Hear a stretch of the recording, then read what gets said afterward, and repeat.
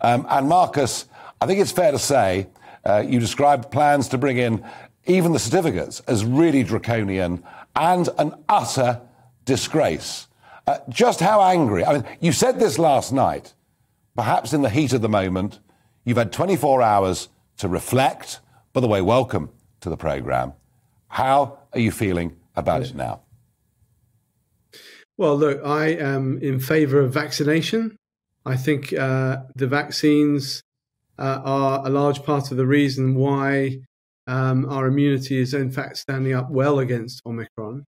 And we need to absolutely try to persuade as many people of that efficacy and get as many people vaccinated and boosted as we can.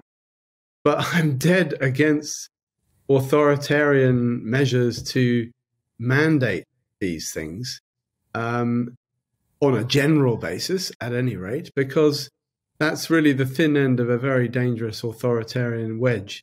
And funnily enough, some of the communities that are most resistant to getting vaccinated at the moment just become even more suspicious of the authority that is telling them to do that if they go about it in that way. So I think it's counterproductive.